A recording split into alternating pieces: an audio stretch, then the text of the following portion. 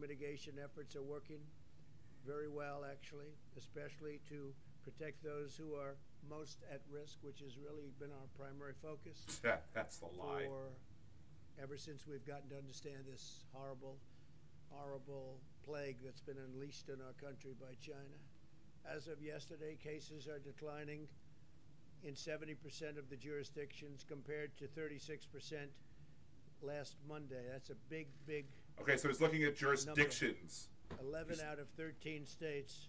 He's looking at with jurisdictions. the positive rate above 10%, which doesn't take into consideration what those populations of the jurisdictions in are. other states, the data suggests that the need for continuing vigilance always is strong, even though the numbers are getting very good. States that have the numbers are getting very good. Are you test kidding me? positivity rate between 5 and 10%, and in the states with the lowest positivity rates, we also see slight increases in daily cases, and a couple of them.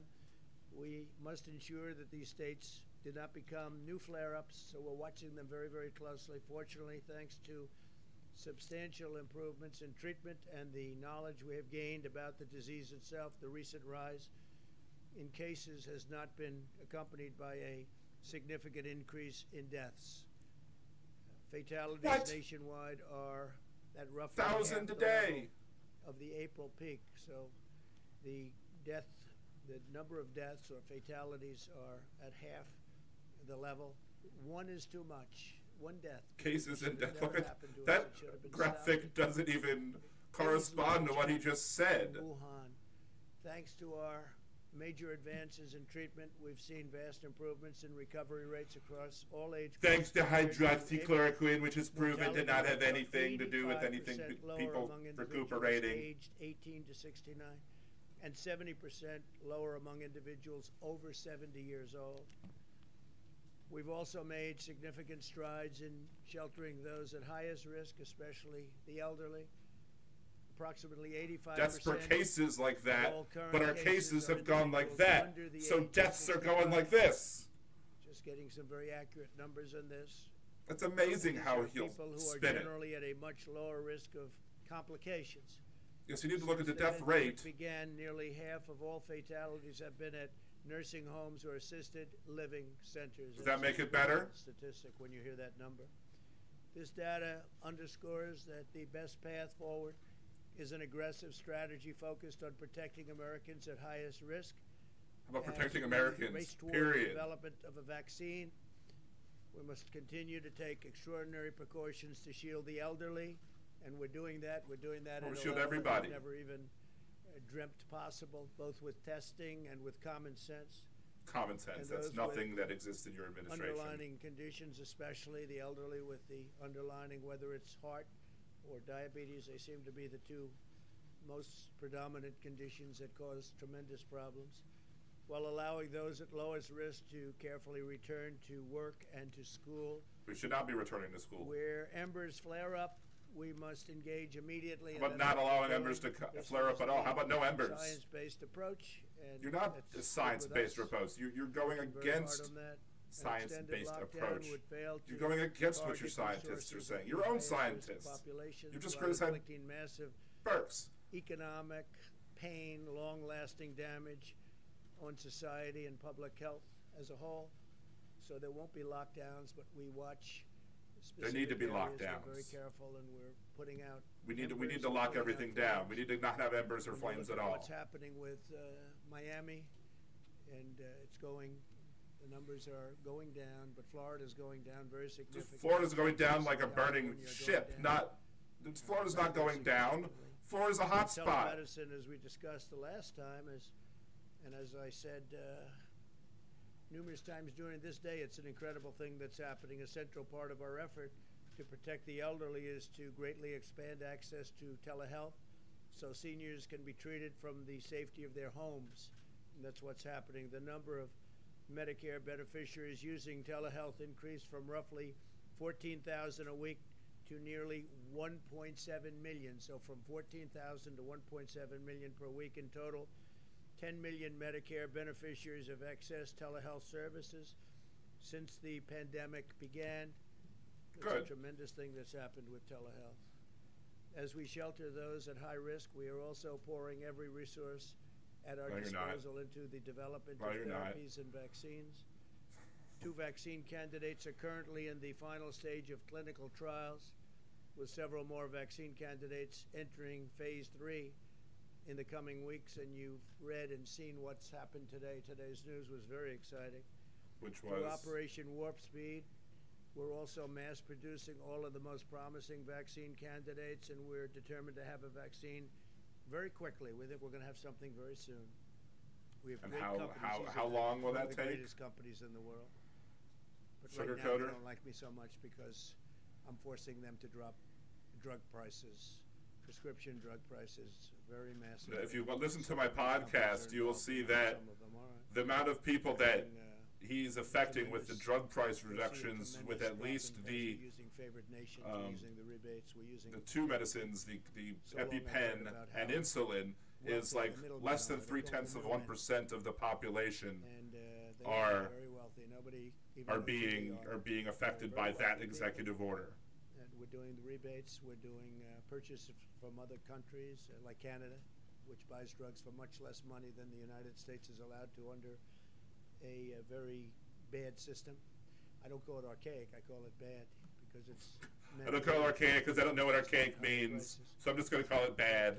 Under the system of matching that we have, if Germany has a pill for 10 cents and ours is $2, we're allowed to say we want favored nations and we want the pill for the same as the lowest country in the world. If they sell to one country lower than anybody else, that's the price we're going to get. Drug companies aren't too happy about that. Big Pharma. We've also dramatically accelerated the availability of plasma therapies. Plasma. I was so fancy with this plasma. Therapies to treat the illness. Today, the NIH, we're very excited. Does even know what plasma is? They're beginning the trial of 2 new antibody treatments, which will take place in 40 cities across the country. We're going to move very quickly. Results look very good already. Incredible results. More than 230 clinical trials for potential treatments are underway, and we've secured 500,000 courses of treatment for remdesivir. We're really doing a job with it, and it's helping a lot of people. What happened to hydroxychloroquine? The fatalities and Dr. Emanuel numbers looking very good, relatively speaking, that is. But that's for American hospitals through the month of September. So we have remdesivir at a very high level for hospitals through the month of September. That's big news. The United States also is far and away the most robust testing capacity in the world. Testing has been incredible, what we've been able to do. We've had the best testing. No testing's been better. Since March 12th, we've increased daily testing by 32,000%. It's still not enough. 32,000. That's still not enough. Somebody would say that must be a typo. It's not a typo. That's still not enough. 32,000%. We now have conducted over 61 million tests nationwide, averaging over 820,000 tests per day and nearly 5 million tests per week. And now that we're understanding the virus, we're understanding very much what we're doing with respect to who it affects, who it's. Well, no, because your own Department of Education, or head of the Department of Education, Betsy DeVos, said the children are stoppers, when in reality children help spread it better than anyone else. I call it focus testing. By Who cares what you call it? You don't know anything about this sort of thing. Numbers that are incredible, but by comparison, Mexico, as you know, the president was here. He's a great guy, but their numbers are much different. They do about 1 million tests. France has done 2.9 million. Per capita. Per capita. You're not understanding per capita. The United States is testing rates. more people. Look at rates per capita. I mean, yes, at some point we surpass people per capita, but look at it the per capita and see how much better we're doing per capita is going to show they're not doing well enough. An amazing achievement, the testing and the quality of the testing also. And the fact that a lot of those other countries, especially in Europe, are having less deaths. 7 minutes. You watch that video with him talking about how we don't know if it's true from what came out from South Korea. HHS has opened surging testing sites in Baton Rouge, New Orleans, Phoenix, Miami, Jacksonville, Florida, McAllen, Texas, Bakersfield, California. Surging. And this week we're opening new surge sites in Houston, Texas, Atlanta. Because we're not doing a good job maintaining this virus. It's spreading. Tests have been conducted at these sites. Last week, the FDA also authorized the first 2 tests that display an estimated quantity of antibodies present in the individual's blood, which is a big deal, allowing us to learn more about the immune response. FEMA and HHS has worked with the private sector to deliver more than, we have new numbers, more than 200 million N95 masks, 855 million surgical masks, 36 million goggles and face shields, 364 million gowns and coveralls, and 21 Imagine if you were gloves, producing billions. those. Can you believe that? Billion gloves. If you were producing those from day one instead of dragging your feet. Different states, and when we get on the phone with them, they're very happy. That I can tell you. No complaints from any of them. They're very, very happy. Because they all realize they have to kiss your ring in order to make sure that they can help the people in their states. They are very happy with the job we've done. In our national stockpile, they're not going to complain to you because you're going to take away their goods that they need for their citizens because you're a vindictive a-hole. To 15 million, and quadrupled the number of ventilators to nearly 70,000. These numbers are growing every day, and we're now making thousands of ventilators, many thousands of ventilators a month, and we're getting them to other countries who are desperately in need of ventilators. They're very hard to produce. They're very complicated machines. So we're fully stocked here, and we've made sure that every state is fully stocked. But we're getting them to a lot of countries that need help. If anybody fact checks that to see if that's correct, that every state is fully stocked. Significant hospital capacity, protective equipment, supplies, and medicine. I'm more confident than ever that we will get a vaccine very soon, and we will defeat the virus. Very soon. I want to thank you all for being here. We'll take a few questions. A few questions, I'm sure. Please. I wanted to ask you about Kodak. You had a big announcement the other day about getting Kodak into the pharmaceutical business, but the SEC is now investigating what happened. Can you say a word or two whether you think that there might have been some kind of a problem in terms of how those arrangements were made? Is there any grounds for concern from your perspective? No, I don't know. I wasn't involved. Not from his concern, I'm sure. The deal is good, but I'll let you know. We'll do a little study on that. We'll find out. If there is any problem, we'll let you know about it very quickly. But I wasn't involved in it.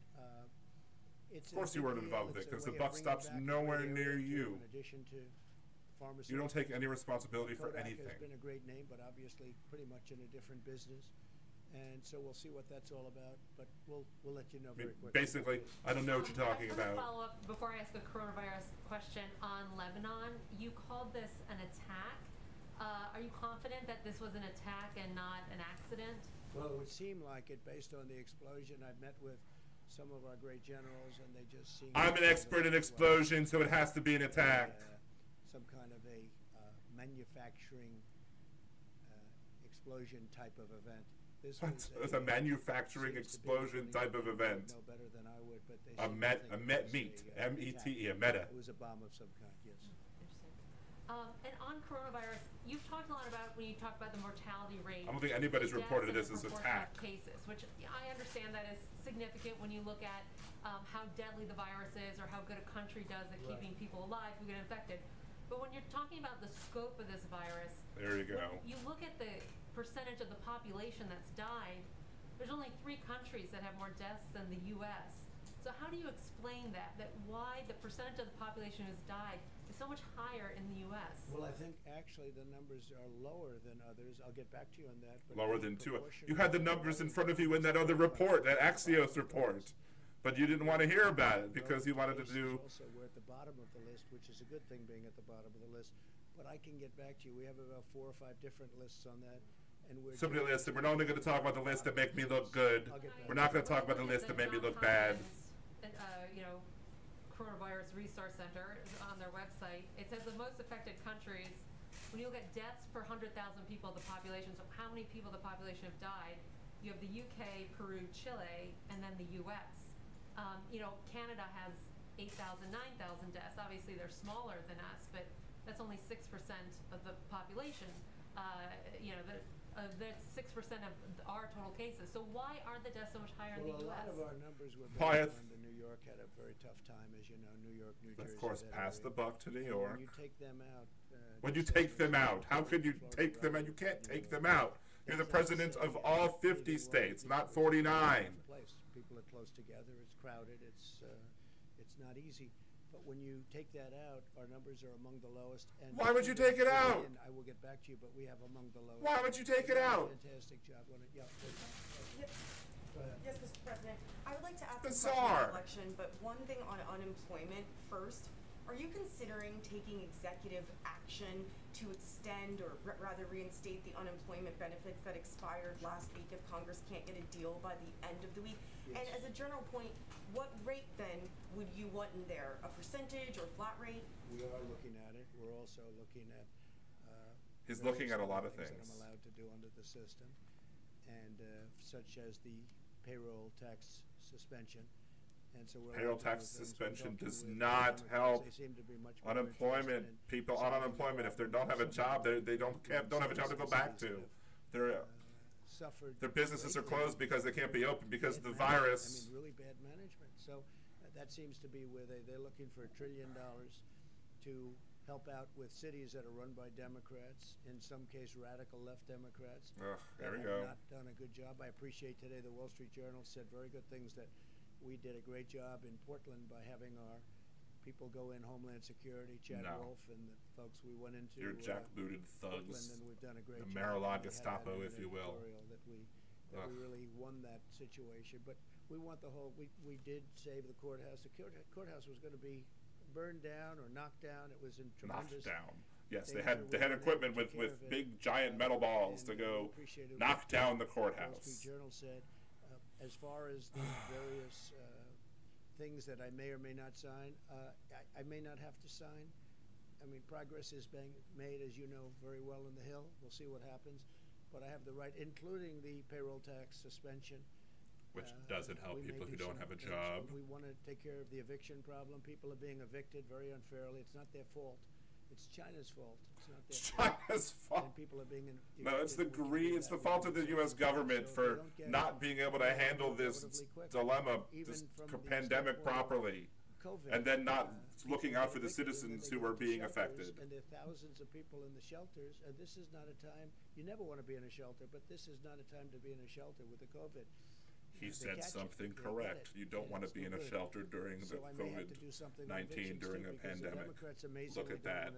We offered them short-term deals, and we offered them lots of alternatives, but so far, the only thing they really want to do is bail out states that have been poorly managed by Democrats. Okay? And if I could on the election, sir, President Trump, on the sale of TikTok, you're basically arguing that the U.S. government is going to collect a cut from a transaction including two companies in which it doesn't hold a stake in. That's unprecedented. That's never happened in U.S. history before, and the administration has offered very little explanation about how that's going to work. Can you back your statement up and provide specifics about how that would work? Did you say that's impressive? Did you actually use that term? I said it's unprecedented. Oh, okay. Not quite. I like impressive. We should be unprecedented. Not quite. Close. So TikTok. TikTok is very successful.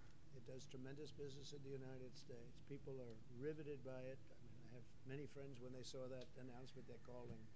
I think their kids love it. They don't, because they don't get to see their kids anymore. But they are. It's an amazing thing, whatever it may be. And whatever it may be. I don't know anything about it, but I want to. And frankly, others, if they want to do it, if they make a deal for TikTok, whether it's the 30% in the United States or the whole company, I say it's okay, but if you do that, we're really making it possible because we're letting you operate here. So the United States Treasury would have to benefit also. Wow. Not just the sellers. And I said, inform, very simple. I mean, we have all the cards because without us, you can't come into the United States. Wow. If you're a landlord and you have a tenant, the tenant's business needs a rent. We want our cut. I'm going to give you an offer you can't refuse. Either you shut down your business or you sell to another company. When you sell to that U.S. company, we want our cut, all right? So Capiche? And actually, they agreed with me. I mean, I think they agreed with me very much. Yeah, please, anybody.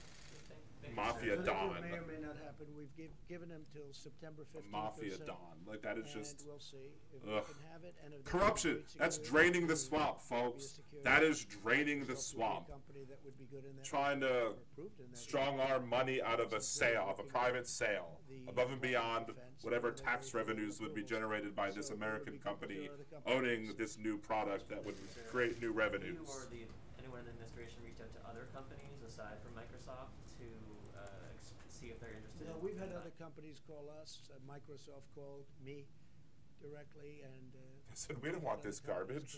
I don't know where they are. It sounds like Microsoft is along the way of doing something. I don't blame them. It'd be, it's a great company. It's really a great company, but we cannot take the security risks of any of those companies, including Huawei, which, as you know, we put a halt to. But we can't take the security risk. I think our attitude on China has changed greatly since the China virus hit us. I think it changed greatly. It hit the world, and it The should China virus. It should be the U.S. virus So, because we have 4% of the world's population we feel different and about 25% of the this. cases. When you lose so many thousands Darn of racist. people, and ultimately it'll be millions of people around the world. It's a terrible thing that happened to the United States and Europe and the entire world. Really a terrible thing. Yes, please. And you let it spread. Quick questions, one on the virus and one on policing. On the virus, you said recently that there can be too much testing. Can you explain what the downside would be from testing too many Americans for the virus, and why Thank you you. haven't provided a date by Thank which you. all Americans might have the same kind of testing that we have here at the White House? Well, we do more testing than anybody in the world. That's not the does. question. And I don't mean just a little bit. If you look at India, they're at about 11 million, and we're at 61 million. And there comes a point when you want to focus your testing in a different way. And You we'll wanna- be announcing something. What we've done is We want incredible. to gather Not information. only We're the not testing, gathering enough not only information. the number of tests, but also, very importantly, the quality of the test and the The fact that they machinery took itself 2 to do the weeks testing. to return a Nobody value, thought it would be so the possible testing to was get not a 5 useful minute at all. 15-minute result. That's a very accurate result, and we do with Abbott. Abbott Laboratories has done a great job. Hey, Many of these Abbott! companies have done an incredible job. Sorry.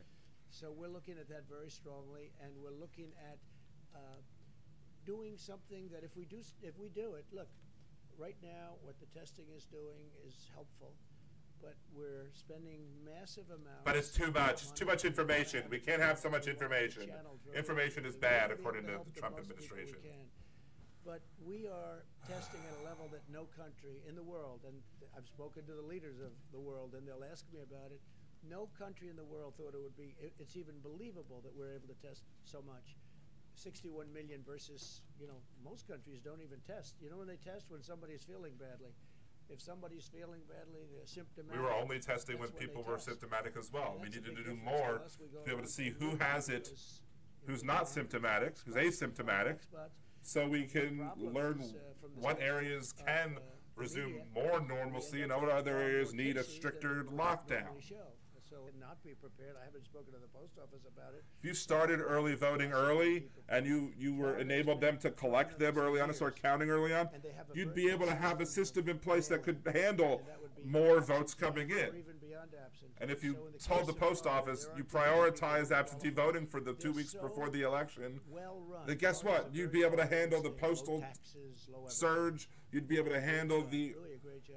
And the It's two ridiculous. governors, between the both of them, they've Ridiculous. really got a It's great just system about of not letting absentee people ballots. vote. And, He doesn't want people to vote. Even in the case of mail-in ballots, the Because he postal knows that the more services people are who built out cast there. It valid takes a long ballots, time. the less When you likely look he is at going the to win. Carolyn Maloney Valid election, ballot, I think more they valid have ballots to means just- he I think you have loses. to do that Period. election over. That election's no good. You have to take a look in New York.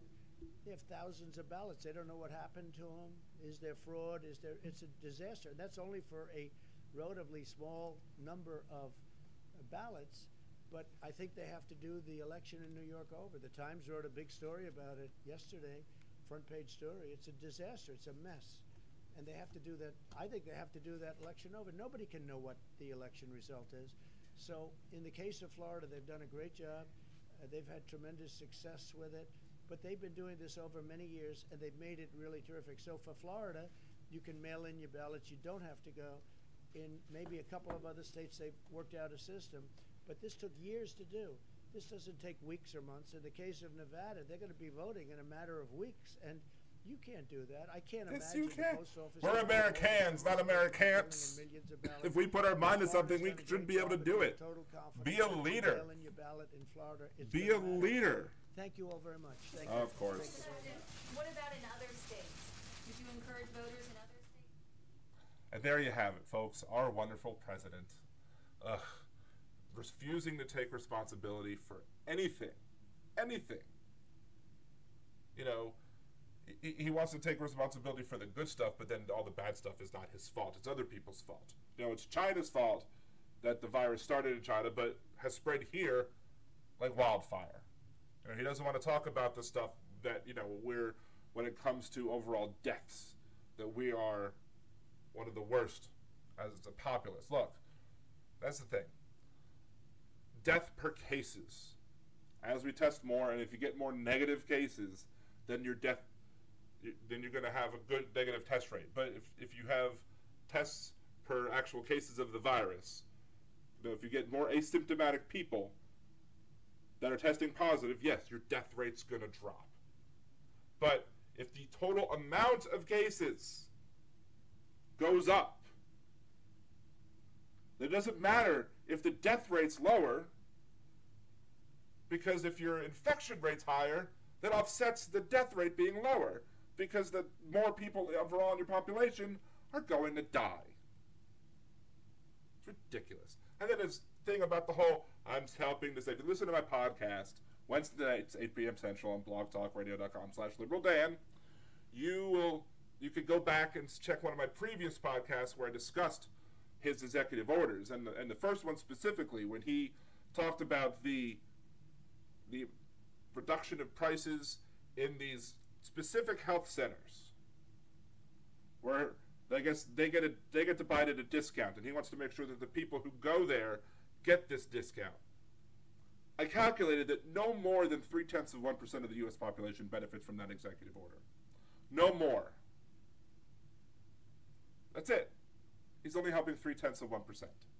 It's not the wonderful, great thing that he's trying to make everything out to be, because he has to sugarcoat everything. Anyway, that's it for this live reaction to his news conference. And I would like to come back with more soon.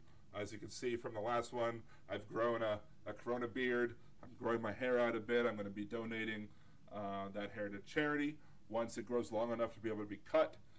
So there you go. And it is what it is. If you want to follow me, you can please subscribe to the channel, like this video, share this video, and follow me at Liberal Dan Radio on Twitter, like Liberal Dan on Facebook, and facebook.com/LiberalDan. And there's also my Anchor podcast, anchor.fm/LiberalDan, and you can also support the Patreon, Liberal Dan Patreon, patreon.com/LiberalDan as well. So, again, we'll be doing more of these soon. Subscribe, share, thank you. Have a good day. Stay safe, stay healthy, mask up, and stay away from people. Bye.